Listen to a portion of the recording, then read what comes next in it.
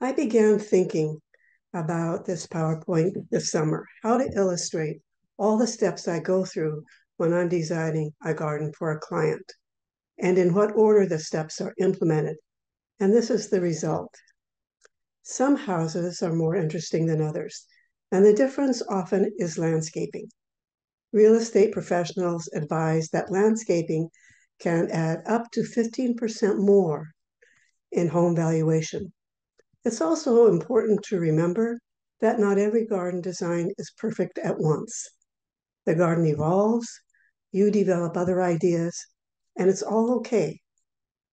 I want to thank all the master gardeners for their photos that I used in this presentation. Also, many thanks to the two homeowners who gave me their before and after photos. At the end of the presentation, there are 3 handouts for you: color and the color wheel, which delves into color theory, a 4-page handout called Garden Design 101, which covers everything I talk about in this presentation, and a 10-minute U handout, which covers the main subjects of this presentation. So the objectives today are to discover the basic steps of the design process, practical issues and design elements, understand what to do first, become familiar with the process of how to create a garden design, see how pleasing designs are composed, and learn the schedule of implementing your garden design. Line, form, texture, and color are the basics in design elements that I'm going to talk about throughout the presentation. Line in the landscape may be the sharp edge of paving, structure, or rock, the boundary between 2 different surface materials as grass and soil.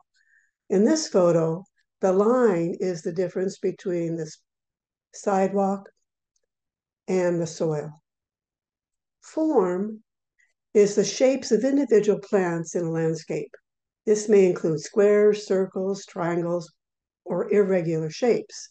So here we have a round shape. The conifer is an upward shape. There's soft roundings over here. And this is an upward shape too, even though it's a rosarsia, but the flower gives it an upward shape. Texture is the shape and surface of a plant's leaves. It can be coarse, fine, feathery, fuzzy, thorny. So in this photo, look at the grassy leaves. That's the texture. Color is one of the most visible ways of expressing your personality in the garden. Color can come from both leaves and flowers. This is an example of some form shapes. A combination of these forms gives your landscape interest and tapestry. Tapestry is the art of weaving plants together in a garden to create a pleasing combination. And I'll talk about this throughout the presentation. In 2017, my friend purchased this home. And so these are this landscaping is the owner's landscaping, and she was happy with it. The round forms of the maples and the round forms of all the conifers. Very clean, and it's what she wanted. What Joan wanted was this. So in 2 years, she has texture, form, line, and color.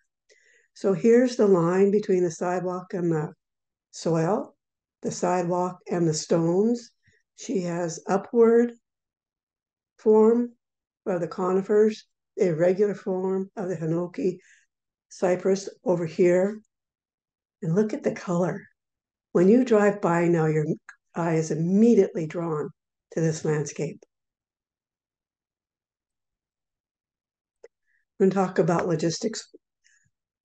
You want to check with your homeowner's HOA before making a major change to your landscape. Many have strict guidelines on landscape improvements. I'm landscape chair for our HOA, and I have many rules to follow. Check with your neighbors to see if they have suggestions on how to minimize the impact on them. In this photo, look at the different approaches to landscaping. Although all the houses are very similar, The landscaping in front of them makes each one unique.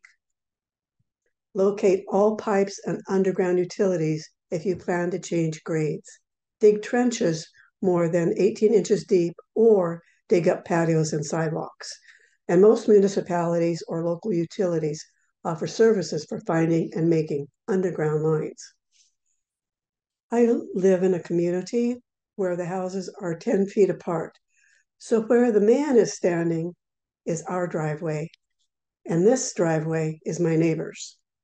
And when we bought our houses, the developer had put in 3 cedar trees, which were already 15 feet. And both our neighbors and us felt that we were trapped. So we got permission to take them out. I put in the shrubbery, and my neighbor put in the roses. Then we have the gray-green box of utilities, which I didn't really want to see. So the landscape contractor I was working with at the time, his crew brought me the boulder that weighs 200 pounds, and you usually pay for stones by the pound. And they gently laid it with a Kubota right in front of the utility box. And we had a discussion before, please don't hit the utility box. And then I put a container with an annual every year. So the design plan. You have to think about this, and it's really important before you start digging and buying plants, is what do you want in your garden? What kind of mood do you want? Formal, exotic, wild, cottage, suburban ranch? How are you going to walk through this space? What will you do there? Do you need room for children to play, your pets? Do you have room for a garden workspace, like a garden shed, compost pile, a staging area for those plants you bought but haven't quite got into the ground yet? Do you want a vegetable garden? How much time do you want to spend in your garden? Weeding, staking, deadheading, raking. Is it a private garden, which is usually your backyard? Or do you want to share it with the public, which is usually your front yard? So remember these 2 beautiful blue chairs, because we're going to see them again in a bit. The base map, what does it do? So Jeff Fisher is a graphic design artist, and his baseline map is so wonderful it could be framed. So he has the driveway in, this is the public sidewalk, and this is the parking strip. And this is his house. We'll see the house and the garden much later. So creating a base map is one of the first steps in creating a successful garden design. The base map is a drawing that graphically and proportionally displays the existing conditions of the site, including big trees that you don't want to move. Essentially, it shows what's on the property, where it is, and what size. This is the time to decide the hardscape before any planting is done. On the base map, designate north. This is used to chart the sun and shade patterns. Locate your sidewalks, outbuildings, trees, and this is used to decide the space needed for garden beds or borders. So this is what I see. I use graph paper where 1 inch equals 4 feet. And in this drawing, all the potential plants are here, how many, and what size they are at maturity. And then you can use a transparent piece of paper over this garden and color it in to see if you've got color throughout the whole garden design. So your basic tools are pencil, graph paper, tracing paper. There are tech tools out there that are very good. iPhone has Icescapes, there's Computer AutoCAD, so you can look through the apps and find one that's comfortable for you. So this is the basic rule, design and implement all the hardscape first. So when Joan moved into her property, where this tree is the front of the house where the street is. Then this was just basically an area where you put things where you didn't know where they didn't fit into the garage anymore. So Joan took out the arborvitae and put in a fence. Here's the arbor with those blue chairs. So now she has privacy from the front and the street. She outlined a gravel stage area to put in all her troughs. She outlined a perennial bed with the irrigation. Irrigation is the first thing you put in after you've laid out your garden. And this is it today. So these are the blue chairs. These black plastic pots hold her tomatoes. She has troughs for her garden, vegetable garden, so she can garden in place for a long time. And this is her perennial bed. But hardscape was done first. Now we're going to talk about practical issues: paths, steps, patios and decks, pergolas, arbors, and lighting. When you have a path, it's really nice to announce the path. So this gardener has 2 variegated boxwoods that are pruned into the shape of cones. Or you could use pots, hopefully of the same size and the same color. And you say, ta-da, this is the way into the path. This is a very casual path, but look, she's announced the path with stonework. And the path is really cool because it leads the eye to this lime green bench. When you're creating a path, you want it wide enough for comfortable passage. So your main paths where 2 people can walk side by side comfortably, that's at least 5 feet. A secondary path like this one is where someone can walk single file, and it's about 3 feet. The disappearing path is one of my very favorite things to do in a garden. So you go around the corner, you don't know what's there because you can't see it. And often I have a disappearing path that ends in a fence, but it still adds interest and mystery. What you're doing in your garden is creating an illusion, which is really a fun thing to do. Or why is the curve in the path? So you're walking along, and then all of a sudden your eye sees the orange umbrella, the orange pillow, and the orange container. So I asked the homeowner why the curve was in the path. Was it because you couldn't dig out the rock so you could have a linear path? And she said, no, I put the rock there, which meant that's why the path curved. This is also an illusion. It's great. This is a natural path. It's 5 feet long. When you create a path, you have to think about tripping. There are 3 main areas to think about when creating a path. Mobility, meaning can someone use it with a walker, a cane, or a wheelchair? Tripping, because it's an uneven surface, and the liability if someone falls. So this is a very nice path. The grass is kind of coming in, and the roadie is thinking, ooh, I've got room. So the 5-foot path is now 3 feet. That happens.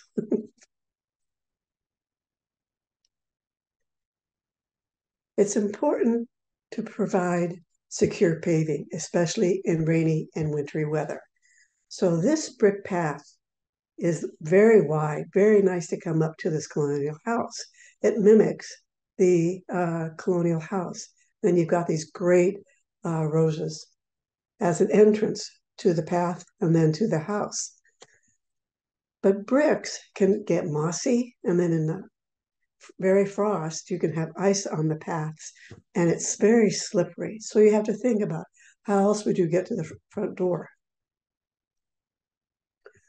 This landscape of the garden is very informal and natural, and so is the wood chip path in this nice wide area, at least 5 feet. A slate path is one of the hardest to do well because there's so many times that you could trip. So when you put it in, get as close together as you can have very smooth tops, and then you put in crushed gravel of some sort to anchor the slate path. Also, when you create a path, think of people's strides. How long are their steps? I'm 5 feet tall, so my stride is going to be very different than a person who's 6 feet tall. So if you're laying out your steps, think of everyone that could possibly use your slate path. So when you create steps, they should be gentle. Otherwise, they're too steep. And when you're coming down a steep path, steep steps, it's very scary. It's when you create your steps, it's also time to add lighting or a handrail if you want. This formula is how to figure out how to make your steps. And it's in that 4-page handout that you will find the link to at the end of the presentation. So the run, which is the depth or the horizontal area, plus twice the rise, and the rise is the height, the vertical portion.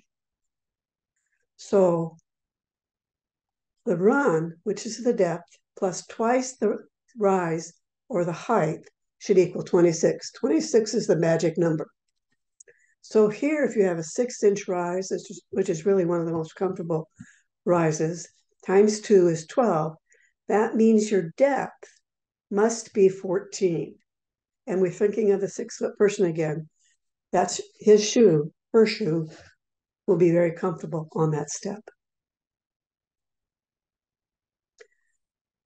So in this path, there's a change in grade. When you're walking along a path in a garden, you're looking at the garden. You're not necessarily looking at where your feet are going, but your eye catches color. So by outlining the change in grade with red brick, you will see the change in grade and not trip. You can also do a change in grade with containers, because your eye will catch the color of either the container and the plants within it and realize that there's a change in grade.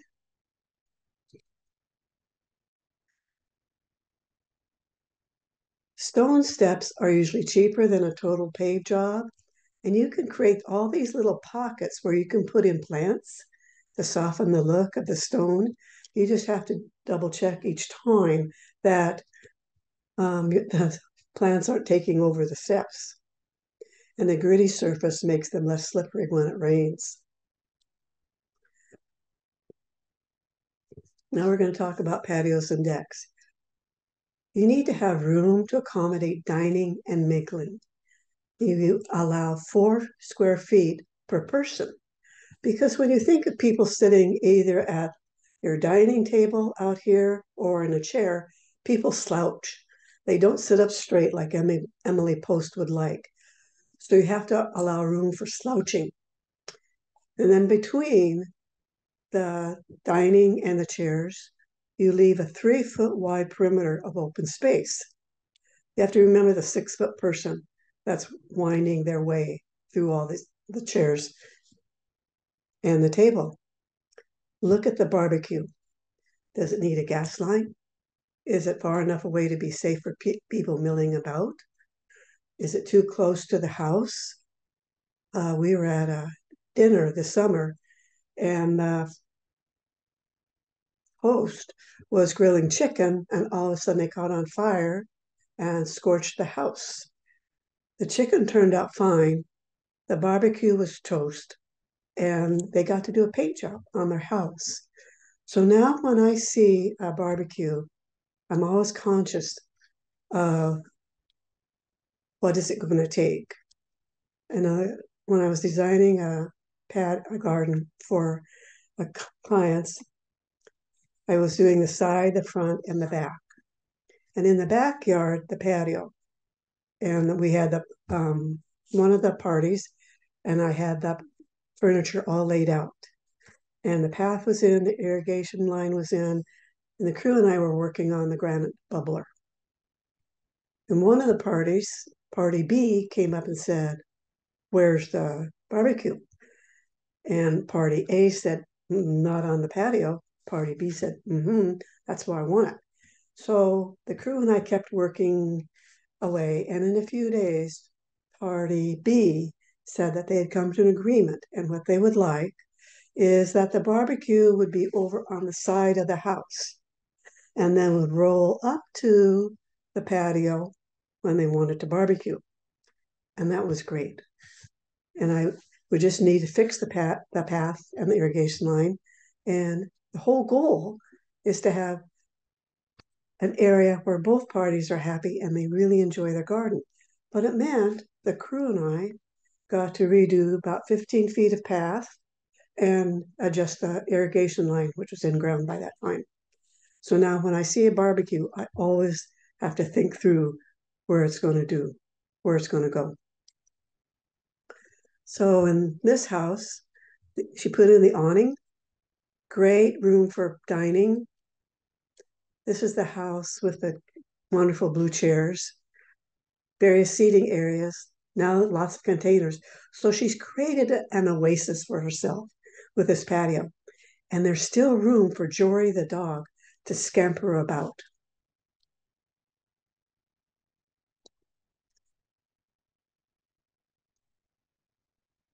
So this is Jeff's house when they bought it. Very crowded dining, room for a couple containers, grass, not much room for just sitting around. Then plan B. They have two dining areas. They have a shed. They've got wonderful brick paving. The landscape is turning into something really rich and full. And this is it today when I tour the garden in August. Their whole garden has all these colors throughout the garden: orange, lime, red.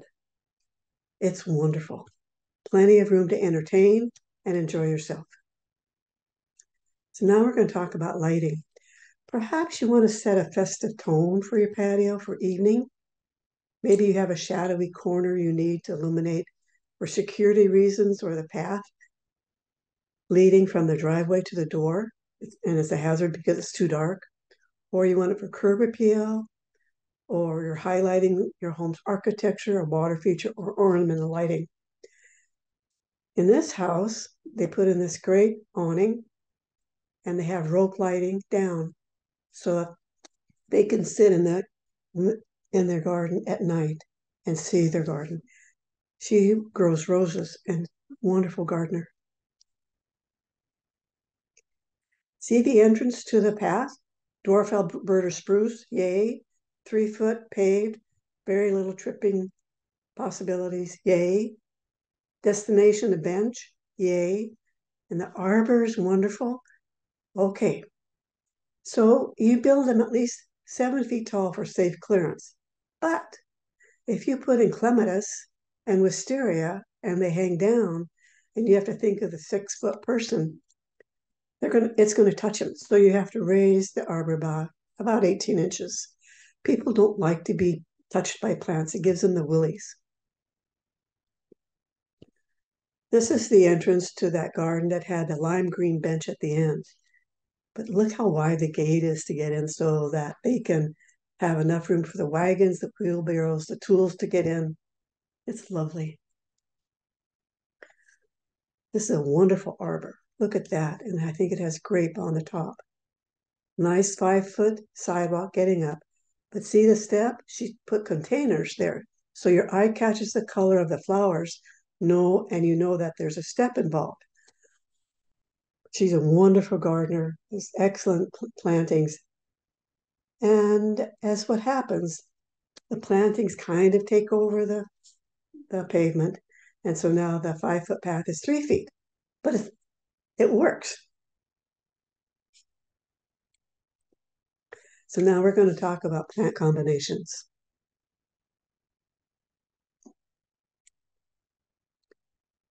This is Jeff's house when he bought it. It's a cottage-style house. This is in North Portland. And the houses on either side are very similar. So the grass is straight, and then it falls down to the public sidewalk. So in Plan B, they put in a retaining wall, so it's now flat. took out the grass. They had these great big stone steps on either side of the retaining wall so you could get into their front yard. And this is how it is when I saw it in August. So the same colors as in the back patio, but now the front yard is usable. And they have enough plantings here so that people can't see into them from the sidewalk, which is down below the retaining wall. So this garden has evolved over time with exciting plantings that reflects the owner's love of color and tapestry. So tapestry, again, is the art of weaving plants in a garden to create a pleasing combination. A good size for a border, if in a perfect world, would be 8 feet by 24 feet. But you have to adapt it to your location, time, and budget.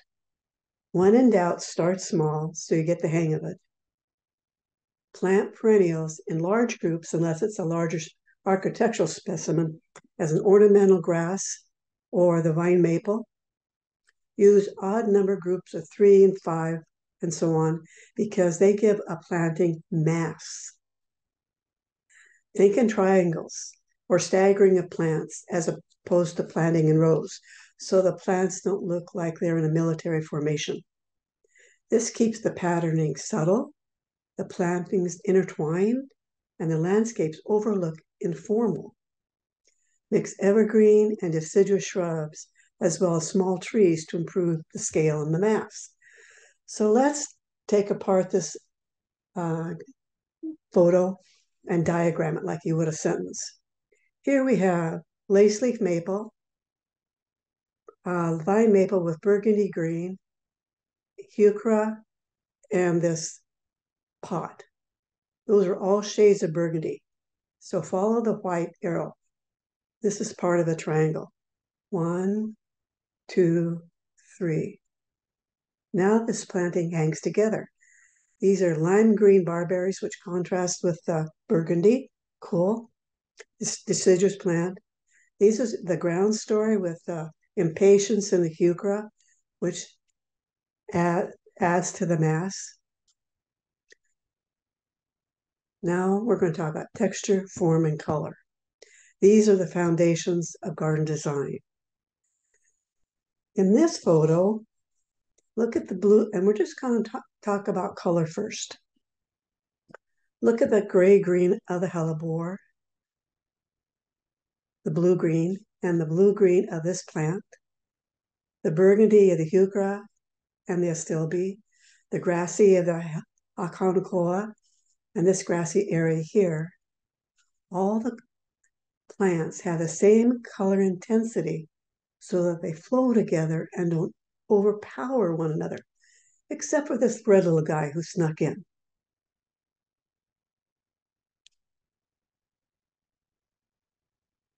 Texture has 2 key aspects, shape and surface. So shape is the visual outlines that you can see even from a distance. Bold, ferny, linear, palmate, curly, grassy, lacy, jagged. So let's look at this. You have the heart-shaped leaf of the brunnera, the palmate leaf of the fatsia, the conifer needles, the ferny leaves of the fern, and the oblong leaves of the persicaria. Now let's look at the surface. The surface has ribs, puckers, mat. A rhododendron has matte leaves. Matte means it absorbs light. Where you can have a shiny leaf like in a camellia, and a shiny leaf reflects light. You can have thorny leaves or fuzziness like a lamb's ear. So you could just, this would be a smoother leaf. This is more of a ribbed look. All of this creates tapestry. The next thing is layers of plantings. The upper story links the sky to the landscape. And you usually do this with trees. And a general rule is to select trees and shrubs that will mature at 8 feet to 15 feet for 2-story homes. The mid-story is where most of your plants are going to go. And the hydrangea is one example. This is where the majority of the plants in your garden are going to be. The ground story are the low-growing plants. I call them the accessories or the jewels in your borders, paths, and entryways. This is that level right here. In this photo, look at this lemon cypress. It's just pointing your eye to the sky. But there's another element here, and it's called borrowed landscape. See the conifers? If you can see it and you like it, it can be your part of your landscape. These trees are actually not on the property, but they frame this area so well, you can take it. Let's go back. If this area was a manufacturing building, was an eyesore, well, then you just pretend it's not there. You would look at all these plants instead. So repetition lets your eye move around. That's how you guide your eye over your whole garden. This is a 5-acre plot. So you have barberry, grass, grass, barberry, grass, grass, then a bunch of roundy moundies. And then in the grass, she planted this partridge family.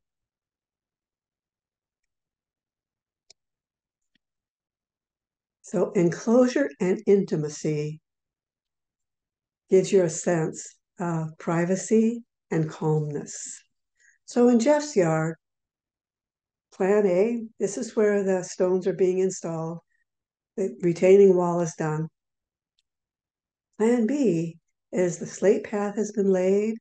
They have seating that looks toward the front door. Look at the plantings.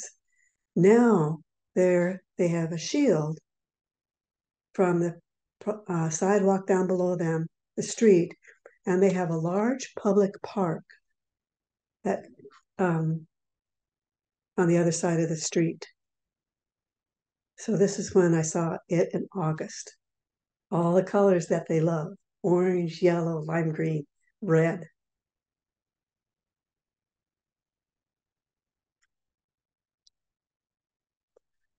So give your plants room to grow.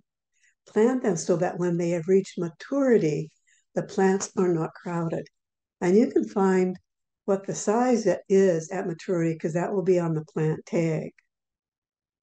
When you then plant quick growing plants or short-lived filler plants to temporarily fill in the beds.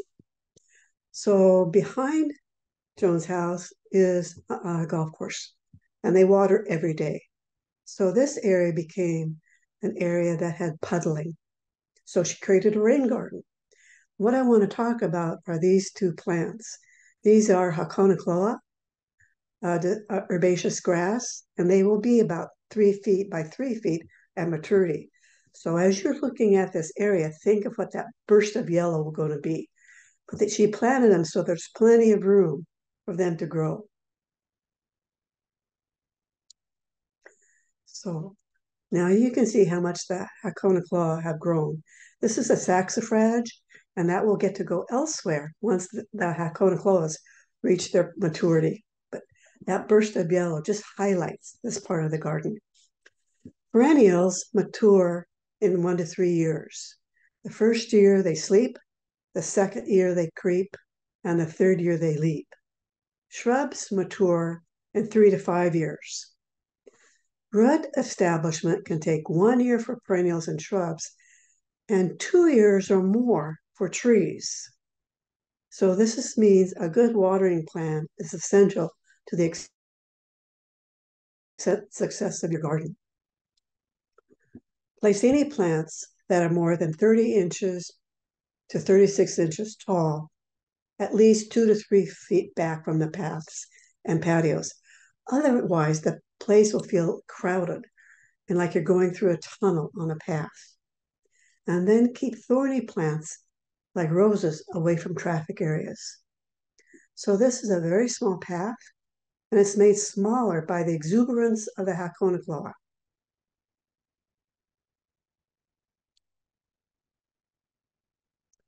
Many plants offer foliage, fruit, and bark for a year-long color, form, and texture. This extends the seasonal appeal with foliage, and you don't have to deadhead them. Think of flowers as an accent in your garden. So in this garden, it's about late spring, early summer. The astilbe is blooming, and it looks like a white lily is just coming out. But look at all the interest in the garden from the leaves. You have the speckled leaves of the hosta, lime green of hosta. This is the variegated dogwood. It's mainly white and green. Got this really deep green of this plant, okay, and a grassy effect, and then low growing ground cover. So the orange balls. This home was on tour, and the homeowner went to, I think, dollar store, bought all these orange balls, and then put them on stakes. And she put them throughout every single path. So as you follow the orange balls through the garden, this is how you know you're going in the right direction.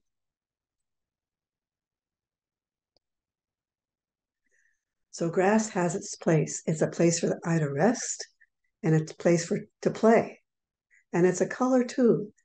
Green is the color of peace and renewal. Here are the family of partridges. Here's the barberry, the grass, barberry grass. Roundy forms repeated, the grass repeated. So look at the orbs. She could have planted them in a straight line, but that would have been like a barrier to your eye. But planting them in a triangle leads your eye forward and up to the borrowed landscaping. This is the border of that 5-acre property. And this is in another area, but you can see it, and it just makes this part so beautiful. How to create combinations. You want to use key plants as the basis for creating combinations with other plants. Review your plant list and choose plants that bloom in different seasons. These will be the anchors of your design. Build combinations by surrounding them with complementary plants that bloom at the same time. This will strengthen the visual appeal of your garden. In a small garden, too many colors can look chaotic rather than harmonious. It can look like a garden of jelly beans. So pick a warm color or cool color scheme and choose plants from your plant list. You want to contrast billowing and airy plants with bold textured plants. And then you place rounded forms next to spiky forms and use low mounding or trailing plants at the front of the border to unify the edge. So this is my garden. And remember I told you our houses are 10 feet apart. So this is the bark dust alley between our houses. So on my side, I have a 4-foot cement sidewalk. That left 6 feet to be available for planting. So I asked my neighbor for permission to plant.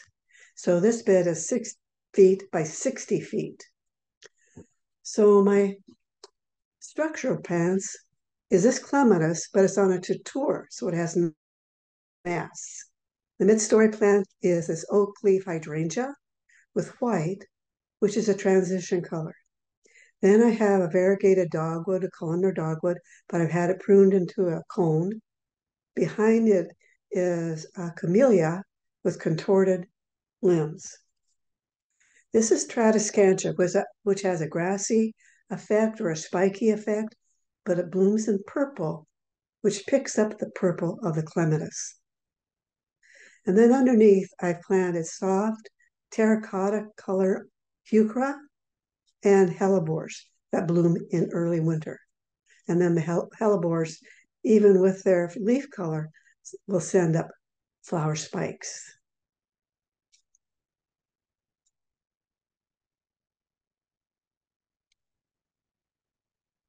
You want to focus on the key structural plants that will provide interest throughout the year. So whether they're form, foliage, flowers, or branching patterns, they strike the eye and your eye is led immediately toward them. So this is one of my favorite gardens in Southeast Portland. This is a conifer with really deeply lobed needles. It's very massive. And next to it, they planted this lace leaf maple. And it's beautiful. And then the surrounding plants underneath fill in the garden. Over here is a miscanthus morning light. And in this part of the garden, this is the structural plant. And it brings light to the garden. So I want to talk about a triangle again. This is a burgundy barberry. It's one of my favorites. It's called Admiration. And it has burgundy leaves outlined in lime green, each one. This is a red pot with yellow aconoclaw.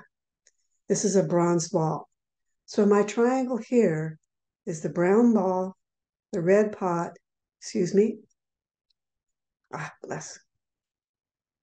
and the barberry. So your eye sees color, whether it's the brown ball or the red pot, and it becomes part of the garden. So color can come from an inanimate object as well as from plants.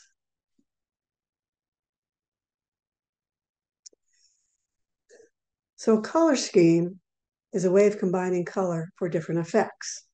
Colors change depending on their surroundings, such as neighboring color, light, and texture. And one of the handouts at the end of this presentation goes into color theory. So a color's brightness will be enhanced when it's placed to a contrasting color, one that falls on the opposite edge of the color wheel. So look at purple and yellow. That enhances both colors. My favorite combination is purple and lime green, and I use that throughout my garden, as you can tell. A color's brightness will decrease in intensity when placed next to an analogous color, one that lies next to it on the color wheel. So look at lime green. Yellow on one side, a deeper green on the other side. So the lime green is softer when it's used in this combination rather than when it's combined with purple. So it's a way of expressing your personality in your garden. You can have a warm palette, which is bold and playful, or restrained, which is a cool palette, and it's a serene palette. Warm colors, red, yellow, orange, demand attention and evoke excitement, just like this front yard in Jeff's garden. Pale colors, yellows, whites, reflect light and illuminate shady spots. Cool colors like blues, purples, greens, pastel colors recede into the background. And neutral colors like white, gray, silver, black even, can be used as transition areas between two different color schemes. So let's look at the plants along the driveway. Just look at the yellow flowers, and we don't have to know their names right now. We're just looking at color. So yellow, yellow, hot fuchsia, red. So this purple here gives your eye room to adjust between yellow and red or yellow and hot fuchsia. I use transition colors a lot, especially purple, to go from one color to another. Look at this. This is a wonderful garden called Florimagoria in southeast Portland. So these are alliums that the owners have painted orange and purple. But they've left natural color alliums, which are blue-gray, to soften the effect of all this orange and purple. So you have intense drama with neutrals. Your eye can rest. Then they planted this phlox underneath, which has this in the same color scheme of the purple. And that adds mass to this whole garden planting.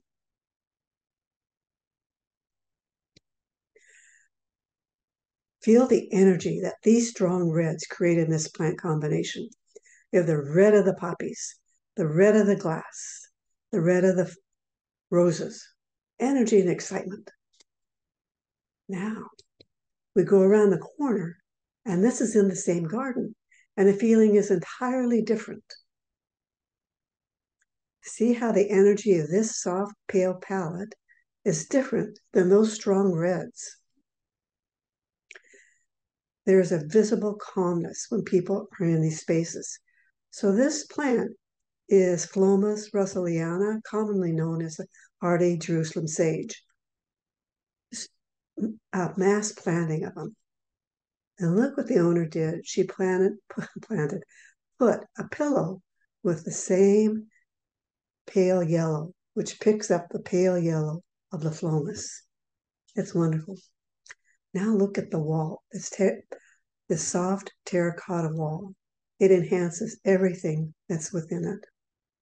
This is a wonderful combination. So, plant selection. Make a list of all the plants you want to grow. Then list all the attributes of the plant. Our region in the Willamette Valley is Zone 8. So that's something to look for when you're looking at the plant tag. Don't buy plants that have needs that cannot be met. Don't put a shade plant in full sun because it will burn. And don't put a sun plant in shade because it will always lean and not be as happy as it could be. In tight spaces, in a small garden, every selection counts. So if you have a blooming plant, it should bloom at least 2 weeks. Don't buy any plant unless adequate growing space has been chosen in advance. This is hard because even if you have a plant list and you're in a nursery, all of a sudden you see a plant that's so cool, you must have it.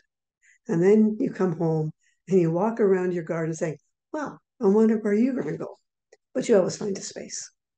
So, number to buy, how many plants of a specific one you buy, the plant name in Latin, so there's no misunderstanding of what you want, the common name, whether it takes sun or shade, the type it is, evergreen, deciduous, herbaceous, the size at maturity, foliage color, bloom color, if it's fragrant.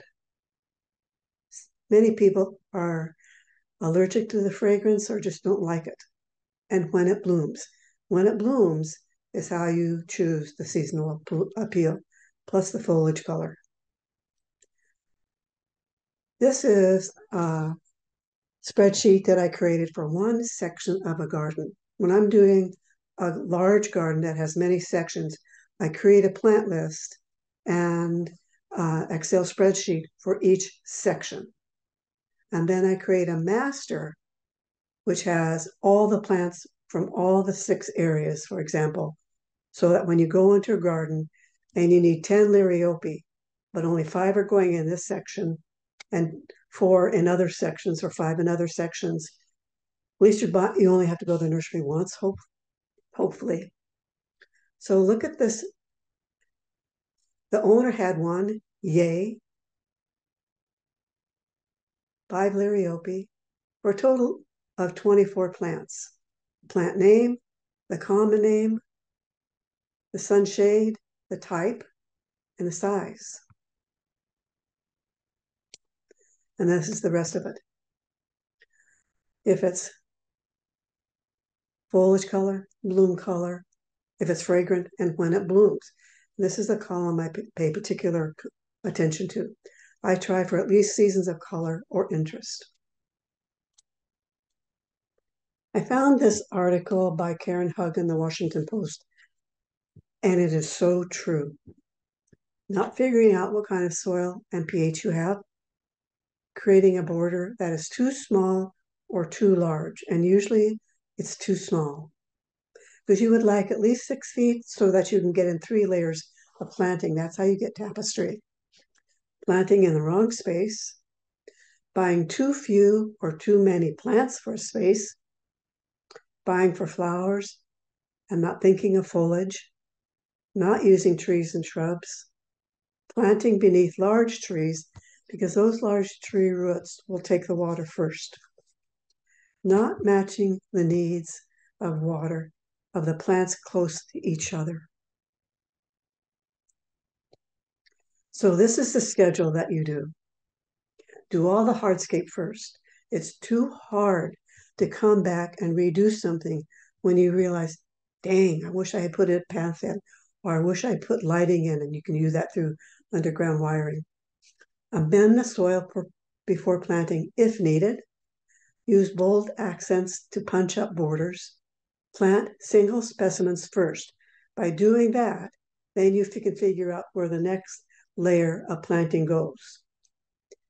Then place the permanent plants, then plant the perennial and annual plants. Remember that it takes the first 2 to 3 years of the garden for plants to become established. A watering plant is crucial.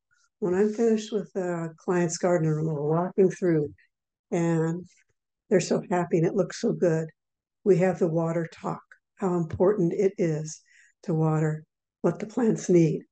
Now, I often suggest a moisture meter so that you can go around and put in the moisture reader throughout the garden to make sure you're watering too much or too late, too little.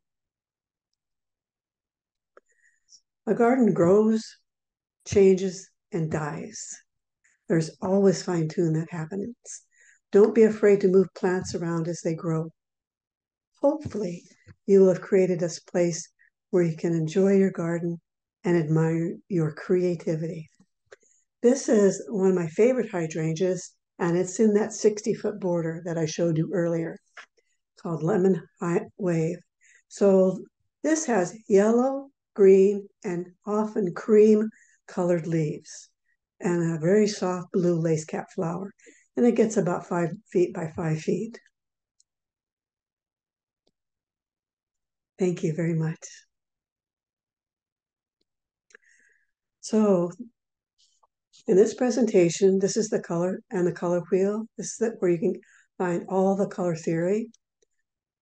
This is the 4-page handout that covers everything that I talked about in this presentation. This is the Garden Design 101, the 10-minute university handout, and it gives the general subjects. And if we didn't get your question answered, you can go to 10-minute U. Thank you. Okay, Laura, what a lovely step-by-step presentation you put together. We had so many wonderful comments all along the way and a few questions as well. So when you got to pathways, you struck a chord with folks who are trying to design pathways. So question one is, what do you recommend for a base for pathways so that if whatever you put in stones or gravel or bark, it doesn't sink and rise and that kind of thing? I've had the best luck with 3/4 minus or quarter minus, and then you tamp them down really hard. So that provides the basis so you can lay rock or stone on top of it. How deep, Laura? What does the No, depth? 2 to 3 inches. Okay.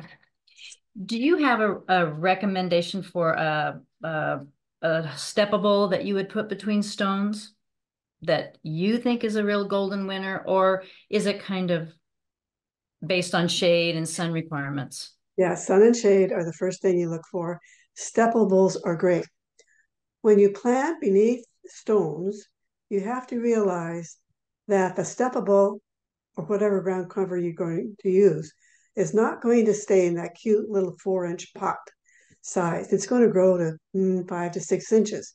So you need to take that into account, or you're always trimming the stones to keep the plant from growing onto the stone, which it wants to do. A wonderful tip. A wonderful tip. The other concern people had was they probably have stepping stones with crushed gravel between them. How do you prevent weeds and grass from coming up perpetually in that pathway? So one is mechanical, and I use a stirrup hole and a broom and or a trowel. It's time consuming.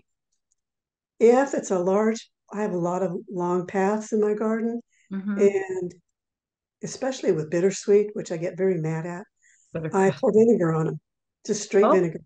Yeah, Wonderful, wonderful. That is an excellent solution. Vinegar, yeah, not toxic, gets those guys. Yeah, those pop seeds drive you wild. All right. And it's best if you do it in the sun because vinegar is so acidic. So what you're doing by pouring it on in the sun, you're burning the roots, which is the whole goal. You got to get them.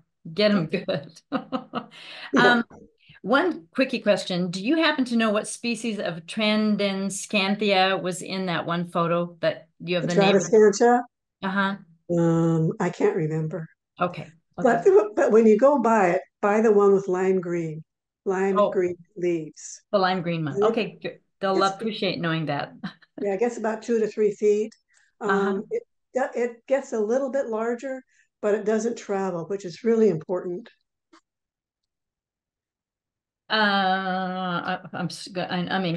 There was two questions that have to do with lists of plants. This individual is interested in some native plants, but she just doesn't want a native plant list. Do you have a list of shrubs and plants that you would recommend where they might go to look? I would go to the Native Plant Society. They have excellent lists. Also, I think there's 10-minute U handouts There that have are, plants okay. for our area. Okay, yeah, that's what she's looking for. Is she does want native plants, but not 100% native plants. Right. And one couple wants to know, as we are all heading out into our yards on these sunny days, and we're noting what plants did not like the ice that we had in the cold weather, are you noticing any particular, in their case, their Grevillea and their Escallonia both seem to have suffered mightily over the cold. Are you noticing any other climate change plants that are being severely affected by climate? My Daphne Adora lost all its leaves. Yeah, I now have three, I know. It but it doesn't look, bloomed. That didn't uh, affect the blooms. And there are some plants that just look like they're scorched. So when I go around my garden or my neighbor's garden who is really concerned, if I can bend the branches, those little twigs, then I know the plant is still alive and the leaves will probably come back out. and I have a couple that surprisingly this year never been affected by cold before, have been affected, but I see little green buds starting. So Yeah. I guess maybe we're telling them don't lose heart. There may be there may Yeah. be some hope Yeah. there. We just need Um, some warm weather. Perfect. Okay, that one other person was as considering building a walkway arch. Do you have size tips for him on what he should consider in width and height for his arch? So remember the path. The path for people to walk comfortably is 5 feet. So if I had the money and the space, I would go 7 feet for the basis of your pergola or arbor. And then you always have to think about the 6 foot person. And so I would make it at least 7. I would make it 8.5 feet tall. Perfect. And then you get to plant on it. And Okay. if you can make it long, then you really get an effect. True. Like That is, many yeah, things. make it nice. Yeah. I loved your garden, your vinegar idea, because we did have one other question, someone that has a graveled area, probably for parking, and it's Mm. getting thin, and she wanted to know what can she possibly put on there to discourage grass and weeds. And again, I'm guessing you're going to suggest vinegar as a really excellent solution for that. Yeah, and it might be time to get a new layer of gravel put on. I find that in my past too. The You have to realize that we live in an environment where there's always going to be grass seeds and there's always going to be weed seeds that float in. And so you will always have this problem. And don't be discouraged. It's just part of gardening, part of nature. And I know a lot of people have paver paths, where the stones are fit tightly together in the hopes that dirt won't get between those two, and we know it always does. And then those little weeds come up. Again, are you using vinegar? Are you considering using like the flame? Lots of people use flame to, Well, you're not, actually, that is like the next level. And I'm not there. And I yeah, don't have a flamethrower. right. And I know, I've seen it work, and I know in this one property that is a farm, they do use it because there's just not enough vinegar in the world to when you correct. have a large piece of property. And aside. two people on my street have set their bark dust on fire and had to call the fire department. And so, you know, even though they were being careful and they knew that that was an issue, a little bit of heat on the bark dust and a little fan of a wind, it can get out of control. So consider, Yeah. someone else has just chimed in that boiling water also works. So Yeah, yeah. The only problem with boiling water is you cannot boil enough to go out and pour it on, and then you go back in and boil. So I find that vinegar is easiest for me, but boiling water absolutely works. And the whole key is you're boiling the roots and killing them. exactly, get those at the roots. You don't want to repeat this every week. Mhm. Right. Well, that ties up our questions. You did a wonderful job answering them, Thank you. and we all enjoyed it so much. We're all eager to get outside now and redesign our gardens. And Cheryl, I want to thank you for pictures of your garden in the presentation. Well, you made me think of some things that I thought, okay, I see some things I need to do. So I guess I better get out there and do it. Oh, that's beautiful. Thanks, Laura. You're welcome. Bye, everyone.